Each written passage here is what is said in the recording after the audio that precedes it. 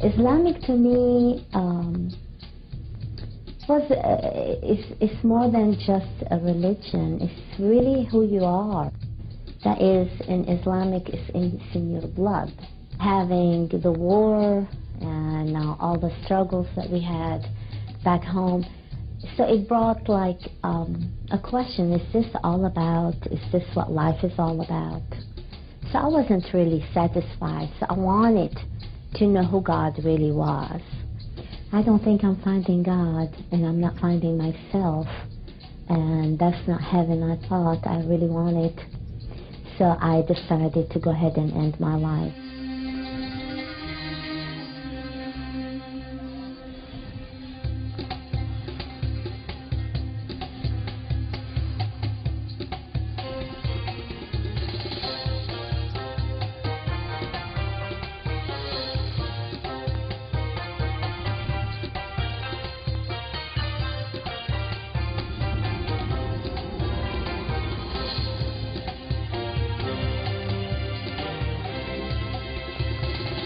أهلا وسهلا بكم أعزائي المشاهدين في برنامج رحلة مسلم إلى الرجاء. Hello and welcome to our program A Muslim Journey to Hope. My name is Muhammad Saeed. From my earliest days I was raised in the Islamic culture and was brought up in a Muslim family. But through a series of wonderful events my life has taken a different turn.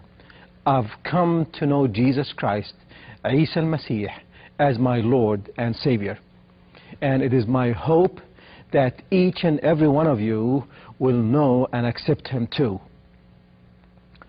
We are here to bring you true stories and moving testimonies from many people just like me, former Muslims who've experienced the life-changing power of Jesus Christ. Believe me, it is real and it is the truth. You'll be introduced to people from around the world who once believed in Muhammad and only in Islam. But today they speak boldly of their Lord and Savior, Jesus Christ, and they want to share His love with others. Let's meet Layla, a woman from the Middle East who was raised as a Muslim and knew that if she sinned, she would have a consequence of fire. But then she discovered the grace and mercy of our Lord and Savior, Jesus Christ. Here is Layla's story.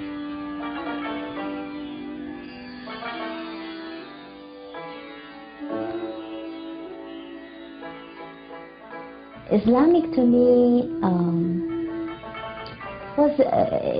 it's more than just a religion. It's really who you are. That is, in Islamic, it's in your blood.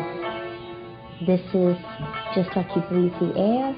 You're a Muslim. This is who you are. You know. So to me, I was a Muslim who believed in Muhammad, and God was a God on the throne. He was not a father. He was not a friend. He was a judge, and He was going to weigh my goods and bads at the end, and I was going to have to meet Him.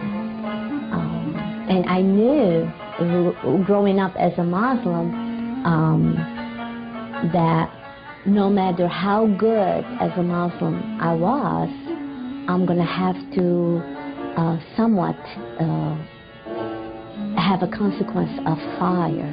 I grew up in childhood, young childhood, in a Muslim neighborhood, but in an older childhood, near teens, I was actually in a Christian neighborhood.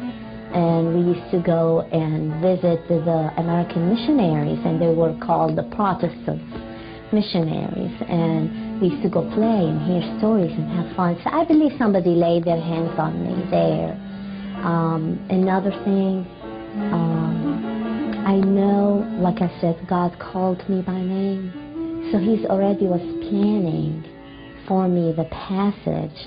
And then having the war and all the struggles that we had back home. So it brought like a question: is this all about? Is this what life is all about? So I wasn't really satisfied. So I wanted to know who God really was. And my first idea was for me to get to know Christians, Judaism, and Islamic, and I'm going to pick what I like from it. You know, so that was just the beginning of where God was probably putting a question mark in me, you know, and I'm sure He was calling me, you know, but I wasn't there yet. I wasn't hearing Him clear. God kept bringing Christian devout people to be my friends, and we would argue about Christ and about Muhammad and all these things. And then I decided, you know what, I don't think I'm finding God, and I'm not finding myself, and that's not heaven I thought I really wanted. So I decided to go ahead and end my life.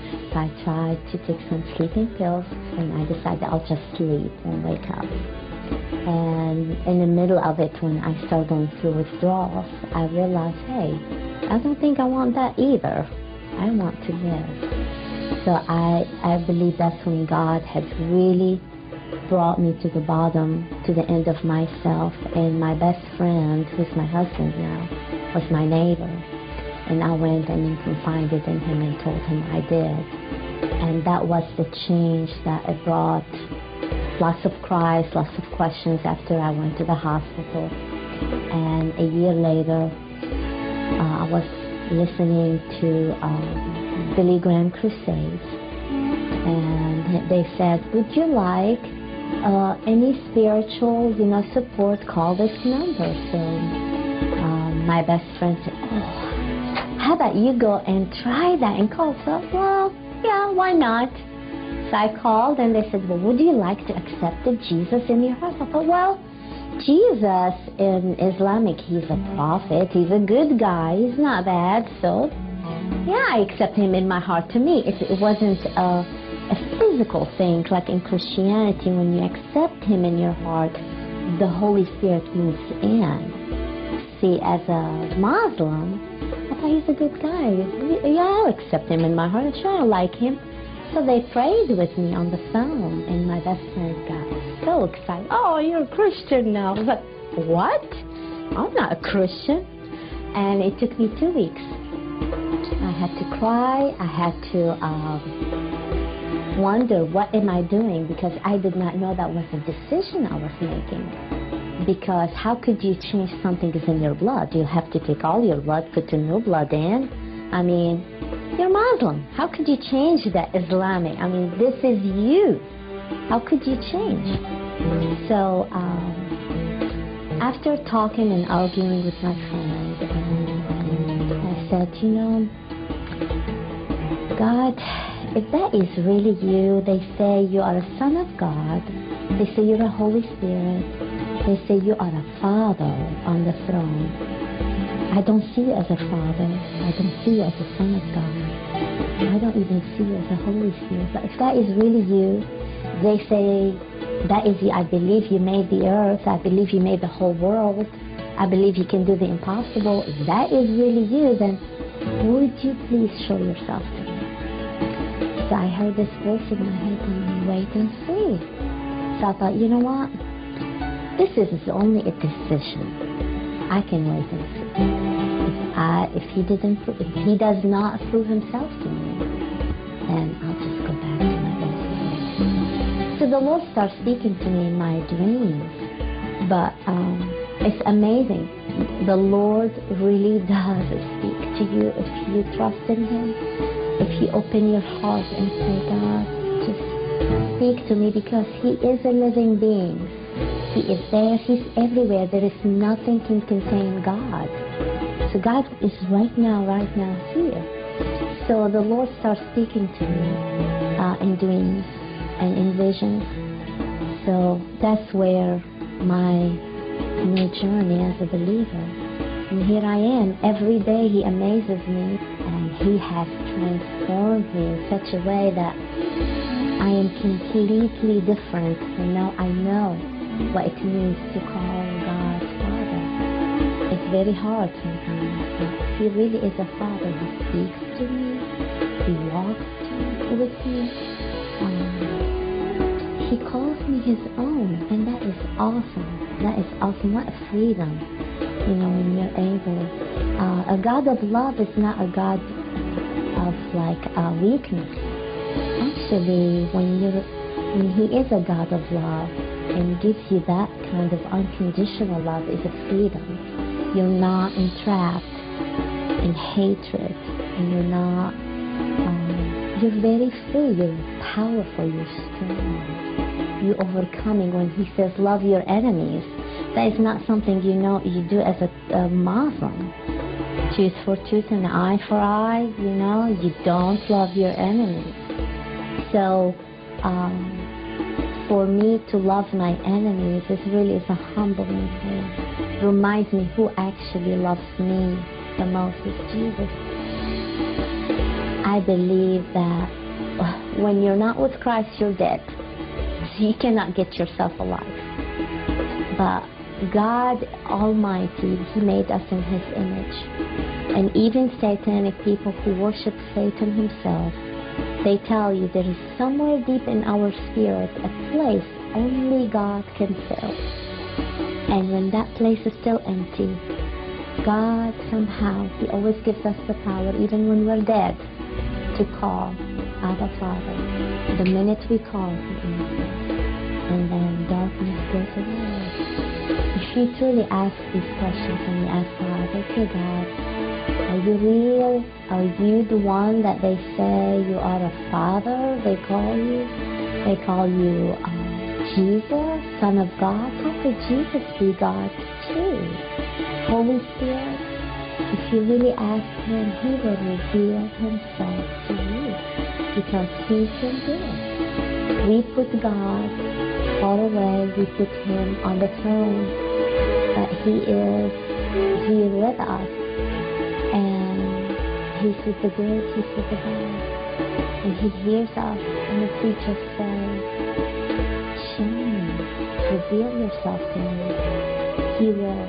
But you have to have a heart who really wants to see. And I really believe there are no secrets about coming to Christ. They're not, you have to be strong, or you have to do this, or you have to do that. Just open your eyes and heart and mind and say, okay, God, show me. I really believe He will. And He will show you that Jesus is the way, the truth, and the life. He is the answer. There is these people who are coming from the Islamic background. God meant for us to be there, to eat with the people, to have the love and the compassion. I love the Muslim nation. I love them so much that my heart aches for them. I dream ministering to them all the time. I mean, if anything I can tell the Muslim nation, I just say, I love you so much. And if it means I would lose my life to save one of you, I would.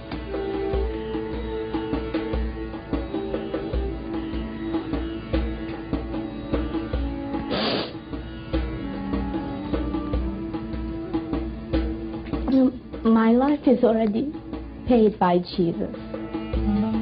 So if I were to lose my life to save one, only one, it would be worth it. Because then I'll take one more to heaven.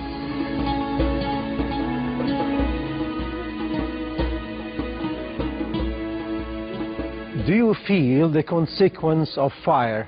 What is Islam to you? Is it really who you are? Is it more than a religion to you?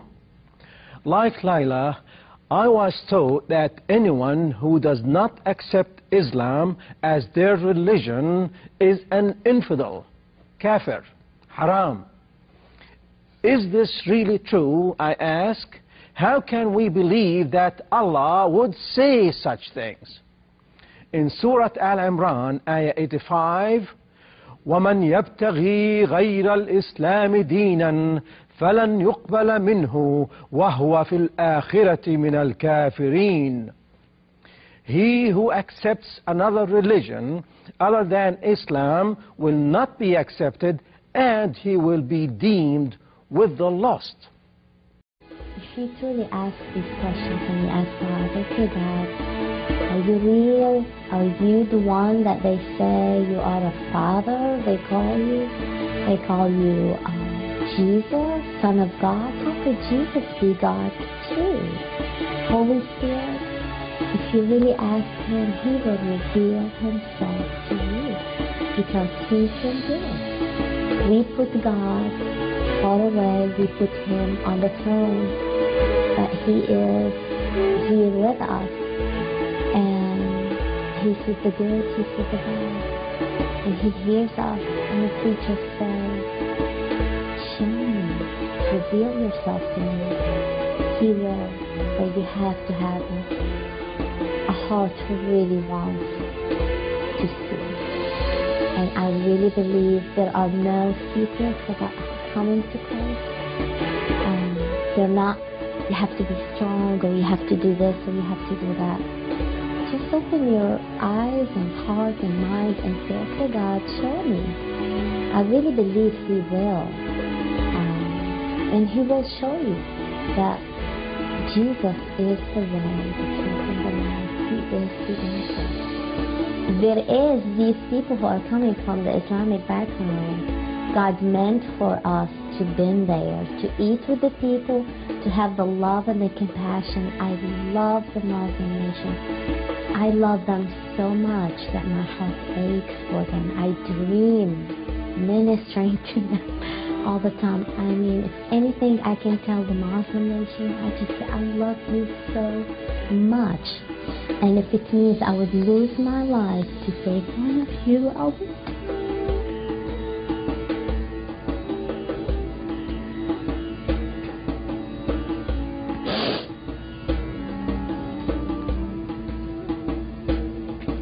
My life is already paid by Jesus.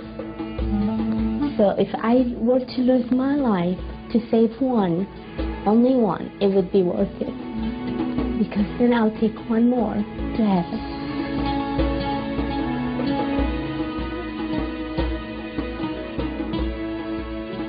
Do you feel the consequence of fire?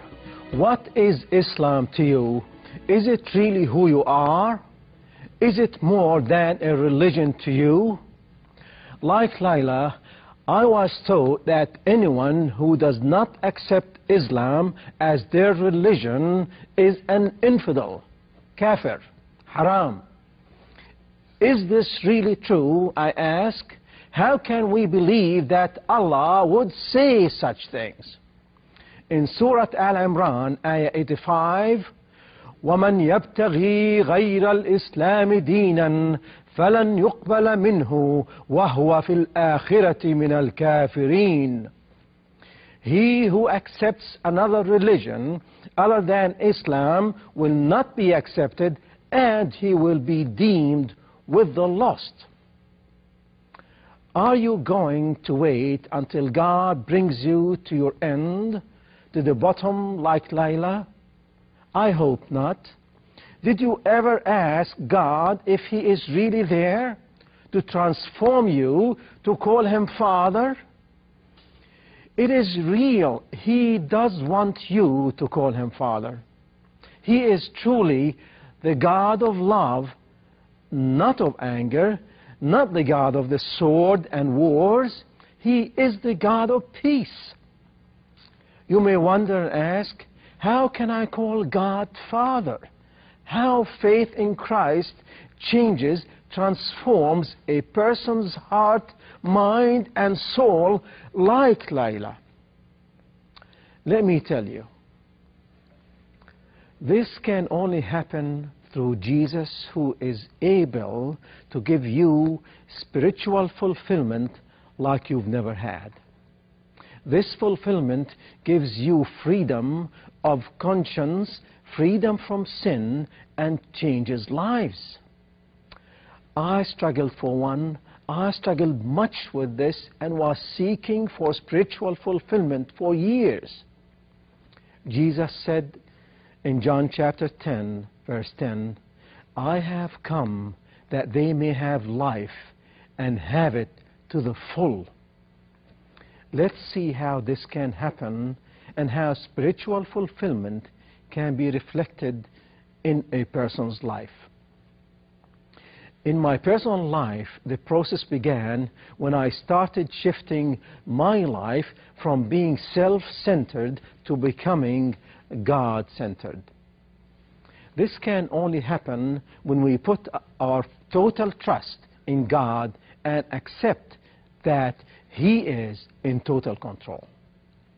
In order to get spiritual fulfillment, we must practice and live our faith in Christ, Emmanuel, which means God with us. Once we do so, this will reflect on our lives, and others will notice changes in us. What are these changes? I have experienced them through Jesus. Are they for you? Let's take a look at the changes that the Lord promises to bring to the life that is surrendered to Him. Handling of sins. God's nature is holy and He cannot see sin. He implants in us distinct ability to recognize our human sinful nature, and in turn helps us to show self-control, to be able to hate and resist sin. John chapter 16 verse 8, He will convict the world of guilt in regard to sin and righteousness.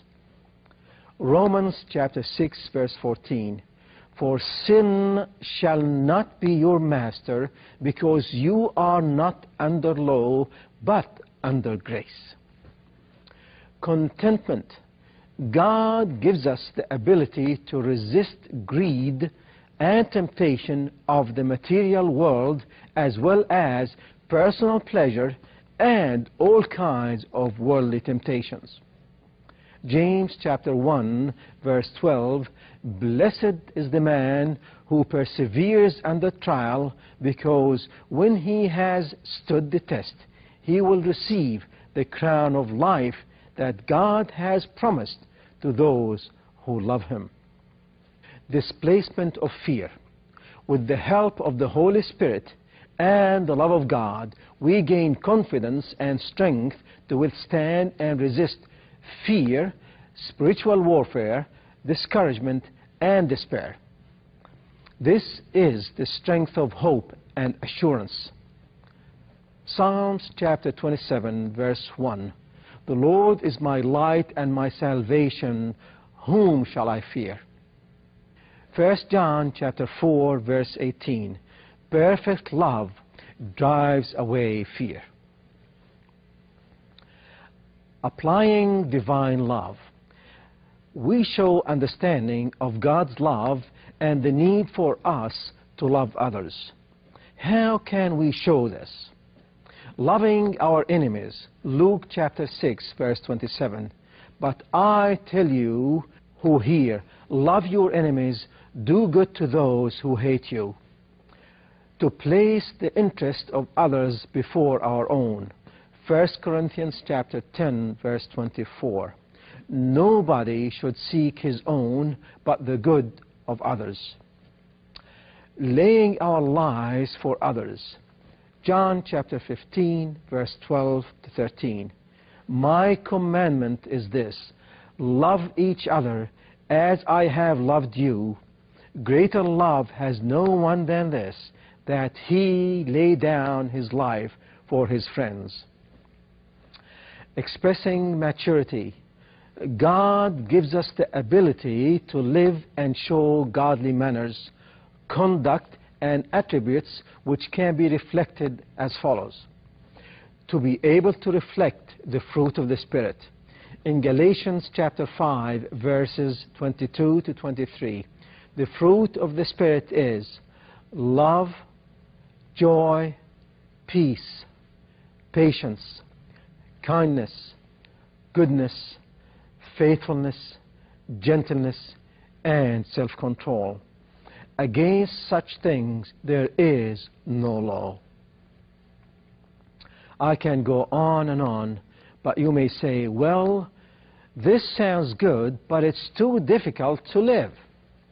And I say to you, I agree, but nothing is too difficult with God. Only if you believe in Him, put your trust in Him as your Lord and Savior. Trusting the Lord significantly changes our outlook to life and helps us develop a positive attitude to life with humility.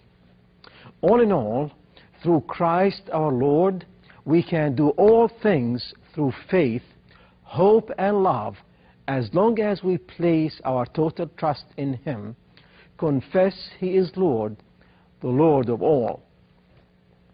Layla's life, my life, and the lives of many were changed through Jesus, and your life could be changed too. He will accept you as you are, as He made me accept others the way they are, rather than look at them as inferior. He changes us and gives us the ability to love others with compassion as He does. You may ask why. The answer is because it is God's calling to spread the good news. The Word of God in Matthew chapter 28, verse 19. Go and make disciples of all nations, and this includes Muslims. God loves Muslims, and His desire is that none shall perish in hell. John chapter 3, verse 16. For God so loved the world that He gave His one and only Son, that whoever believes in Him should not perish, but have eternal life. He changed me, and now I want to share the good news with you, my Muslim brothers and sisters, that you too may have the fulfillment of life, the joy and peace. Muslims are not the enemies of Christians, but rather the victims of false knowledge of God's person, principles, and His true will for humanity. Muslims are good people who love God and have the zeal for Him, but are struggling outside the door to His presence and blessings because they have been denied the knowledge of knowing the truth. God truly changed me and revealed His truth to me, and now I can call Him my Heavenly Father. He can and wants to reveal it to you too. There are 1.6 billion Muslims around the world. I am reaching out to you right now and pray that you will receive the good news and know the truth. In Romans chapter 10, verses 14 and 15. How then shall they call on Him in whom they have not believed? And how shall they believe in Him of whom they have not heard? And how shall they hear without a preacher? And how shall they preach unless they are sent?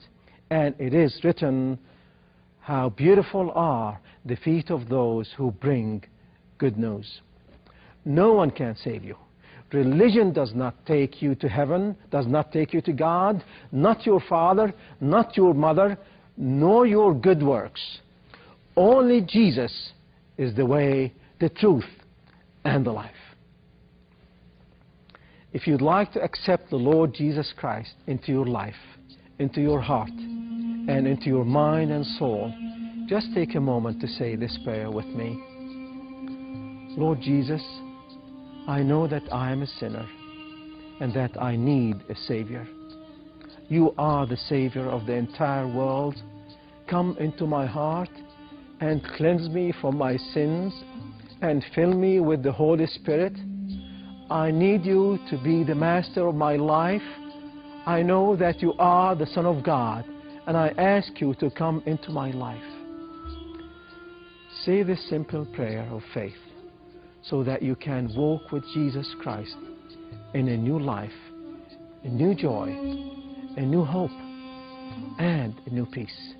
He will reveal Himself to you. Just pray this simple prayer, and He will. We would like to encourage you, in your decision to accept Jesus Christ as your Lord and Savior, or if you still have questions, please feel free to log on to our website. We will have materials in both English and Arabic that will answer some of your questions about coming to the Lord. If you made that decision today, you will find some literature that will encourage you in your walk. Books, other testimonies, basic questions and answers about the Christian faith. You can also email us any questions, thoughts or concerns that you may have. So please just log on to our website at www.muslimjourneytohope.com. We hope and pray that this will encourage you in your new walk in Christ. Thank you for joining us today, and we hope that you will join us again next time. May God be with you and bless you. Let us pray for you, your family and friends, and all of our viewers.